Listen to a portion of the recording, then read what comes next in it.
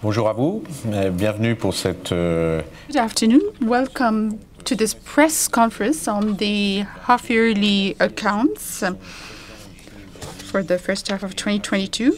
Welcome to all those who are here and those who are connected online.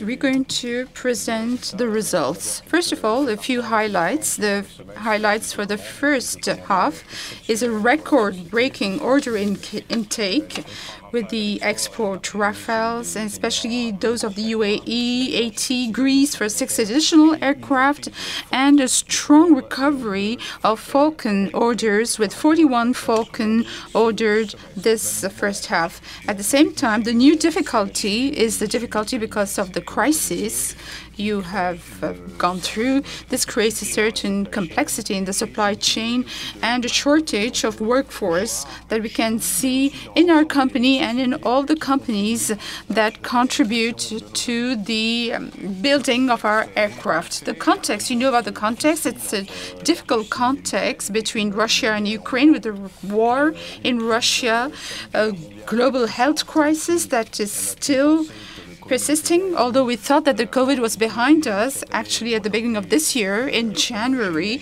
we were still hit. We went back to working from home.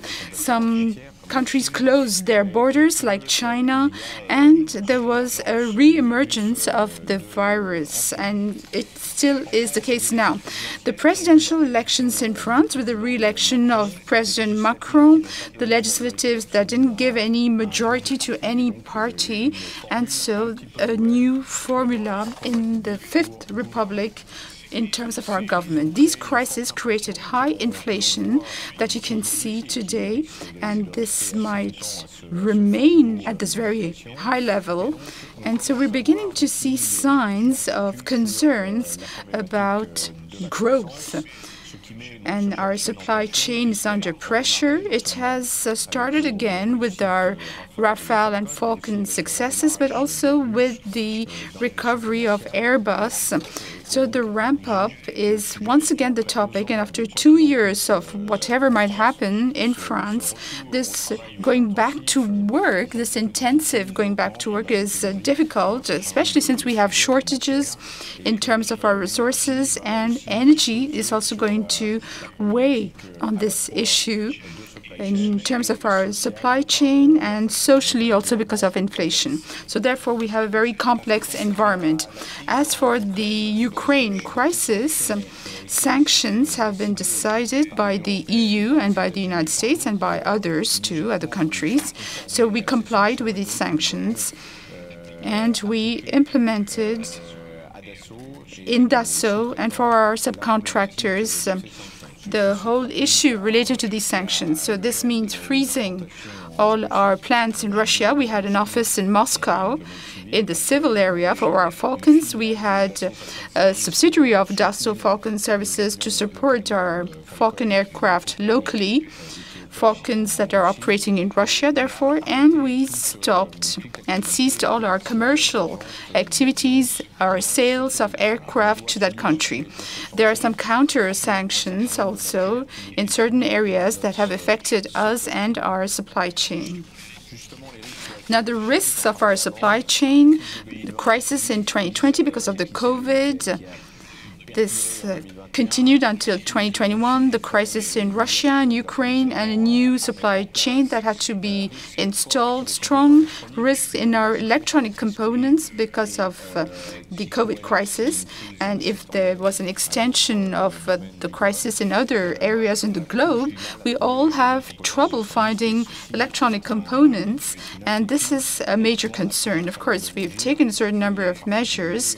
And as you might have seen last week, the President launched and increased the manufacturing and development capacity of ST Microelectronics with the Franco-Italian partnership. So the outlooks are favorable for the company. When we look at the orders, historically, they're quite strong. So we'll have to increase our pace, ramp up. And the supply chain is still concerning us. We are keeping a close eye on it, thanks to the control towers that we've set up at Dassault and at the GFAS. As for our programs, the Rafale and other contracts were signed last year, but they were implemented in April this year. So this will ensure workload until 2031 for our factories. Greece has ordered 6 more Rafales.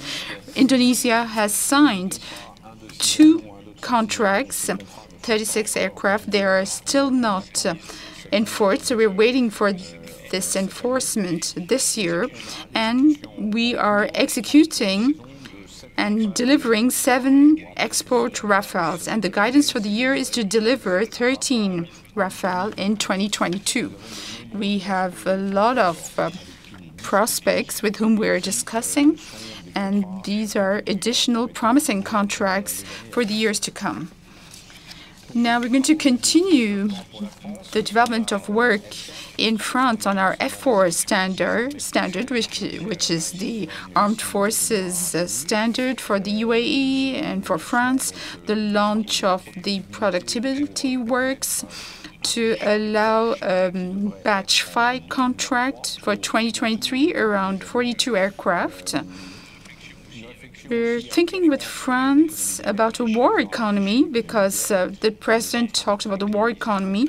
We're talking about this with the Ministry of Armed Forces to see what that would mean for us industrialists on the whole and on a case-per-case basis. So this is generic work that we're beginning to do, and we will see this in the future French military program law that was announced last week by the president. So military support, as you've seen in the film. And before talking about the support for the Mirage 2000, we are delivering the retrofits of Mirage 2000D. The Mirage 2000D will keep flying together with the Rafale aircraft with the air-air and air-ground improvements.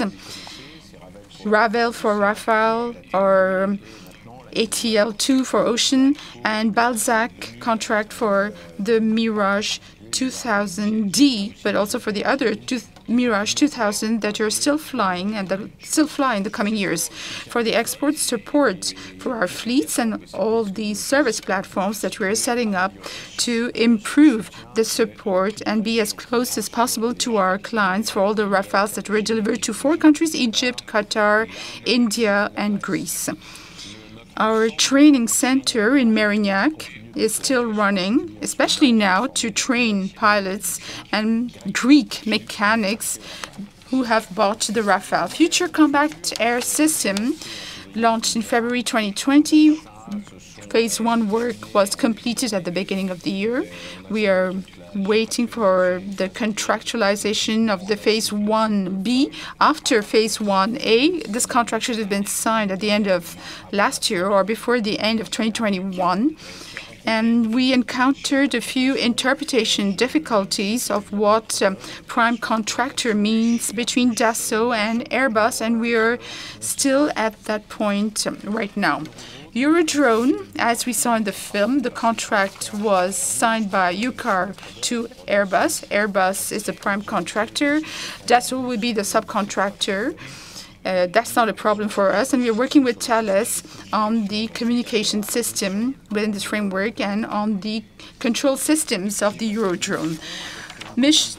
Falcon mission aircraft. 4 Falcons were ordered by the Southern Korean Republic.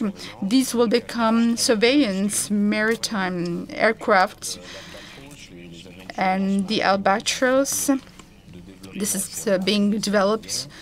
There are 7 aircraft, and Archange, the military aircraft, with 2 aircraft in backlog after the Gabrielle. Maritime patrol aircraft, we delivered the 5th aircraft. There's still more to be delivered, and we're thinking about what could be the future maritime surveillance system in France. And we have a Falcon 10X that will give to the DGA as a pre-study in the coming weeks. As for the Falcon, as I was saying at the beginning, sales are picking up, 41 deliveries.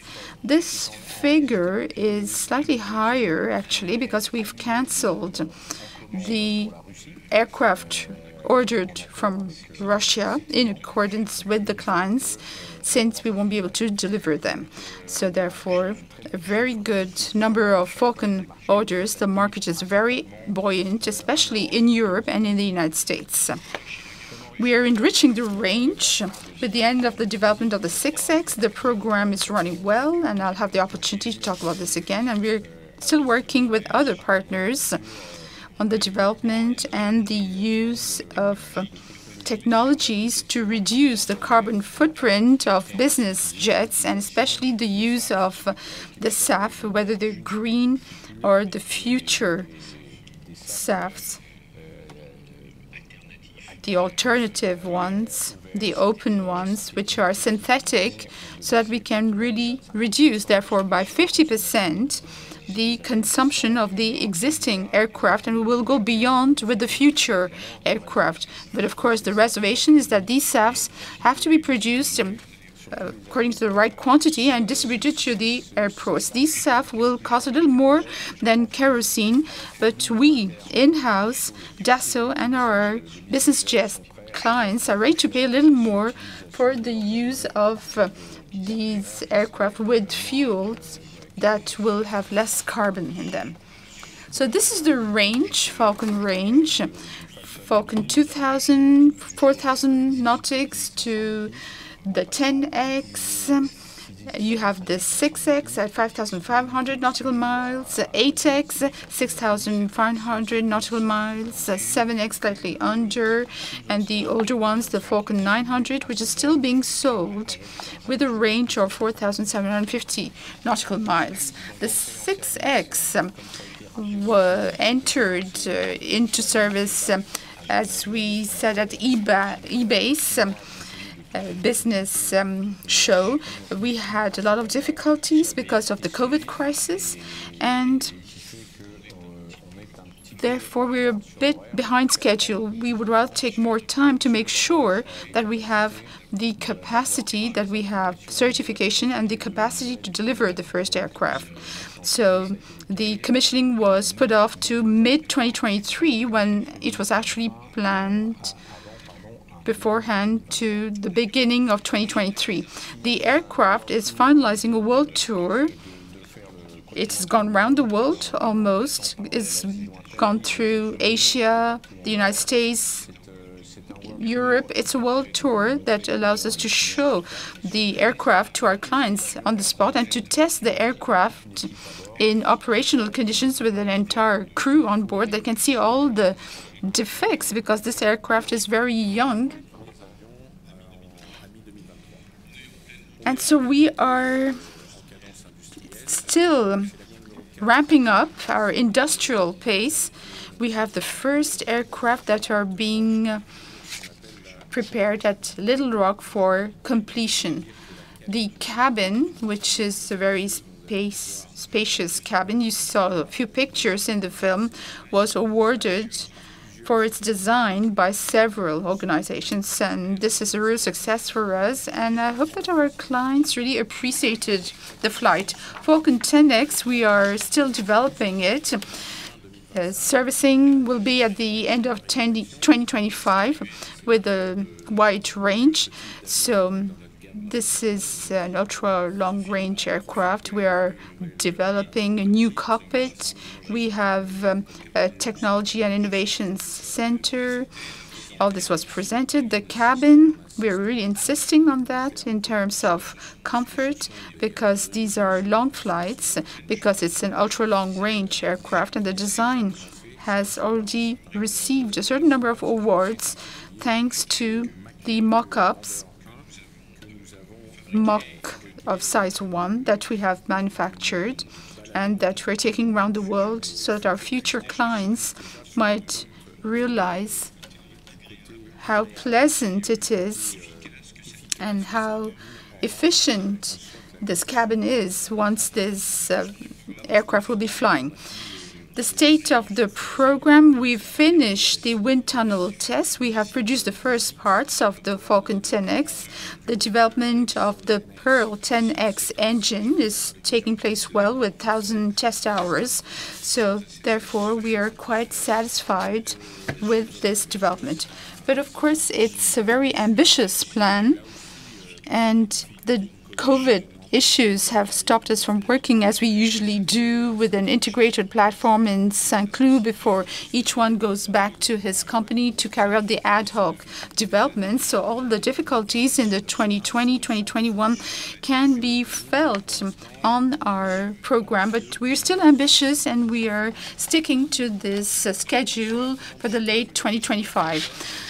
The Falcon after sale, Falcon support, we've gone round with our seminars, in-person seminars, and our clients can be informed about the latest in terms of support, the possibility to improve, to optimize the Falcon flights. So a lot of publications that we carry out, but it's easier to explain all that when the clients are there in presence. So all this is very popular, and the fact that we can reorganize these seminars, we can meet our clients again. Therefore, we are developing a global SAP for global management. You know, we had one in France for the eastern part of the world and another one in the United States in our subsidiary Dassault Falcon Jet in the United States and the whole of the US, Canada, and Southern America. We've done that to facilitate the life of our clients. Not easy to merge two existing subsidiaries, so we met a few difficulties that bothered our clients, but now we're correcting all that. There are some good things and sometimes there are difficulties, and we should be able to talk about that. The service center network, it suffered because of the COVID, and part of this network is suffering because of the Russian crisis, because a certain number of Russian aircraft were supported in Switzerland by our subsidiary TAG Maintenance Services. So now it is still a difficulty because they haven't gone back to the level of activity that they had in 2019. So from this general presentation, and as a complement to the film, I will give you some first half results. 127 aircraft have been ordered, 41 Falcons and 86 Rafales. So sharp increase, 21 Falcon or 21 aircraft delivered, 7 Rafale and 14 Falcons. So our backlog stands at 247 aircraft, 82 Falcon, 125 exported Rafale, and 40 Rafale for France. That is 28 for 42, plus the 12 to replace the second-hand aircraft which were shipped to Greece. This means 16.3 billion euros in terms of order intake. In terms of sales, 3.1 million, that's 1 billion, that's equivalent to last year. And backlog, as consolidated one, is now at 34.1 billion euros with a high percentage thanks to the export of Rafale. It is 65% of our backlog and 25% for the 22% for Rafale France and 13% for Falcons, because that's the cumulative backlog. And of course, the Falcons will be delivered faster than the Rafales, but the turnover is slightly different. There's a high percentage of Rafale to export, 22% also for France, 31% for Falcons, which does reflect how buoyant the activity is in the company when it comes to the distribution between export, France, Falcon, and Rafale. So we have the 10X and the 6X, and one is ramping up, so 278 million euros of net sales, increasing compared with last year's H1. So we will have a self-funded R&D, which will be higher than in 2021. Thales has also closed its books for the first half. Will be publishing tomorrow. So 10.8% of our net sale, in EBIT 726 million euros. That is 8.8% of net sales versus 7.7% in the first half of last year. So it shows their contribution to the net sales. So 3.098 billion euros, 2022, to be compared with last year, 200 million euros of operating income, 6.5% of operating margin, increasing by 0.9% compared with the first half of 2021. Financial income is the same. Thales and other equity affiliates, our percentage helps to consolidate 183 million euros. Corporate taxes, roughly the same as last year. So our net margin of 318 million euros, that is 10.3%, sharply increased comparing with 2021. Our cash is standing at 6.3 billion euros thanks to the Rafale exports contracts. Now the guidance remains unchanged. Delivery of 13 Rafales and 35 Falcons in 2022, with a slight decrease in our net sales compared with 2021, as announced earlier this year, in spite of all the difficulties in accessing spare parts and the supply chain shortages that we have reported so far. So that's all for our results, and now we can move on to the Q&A session.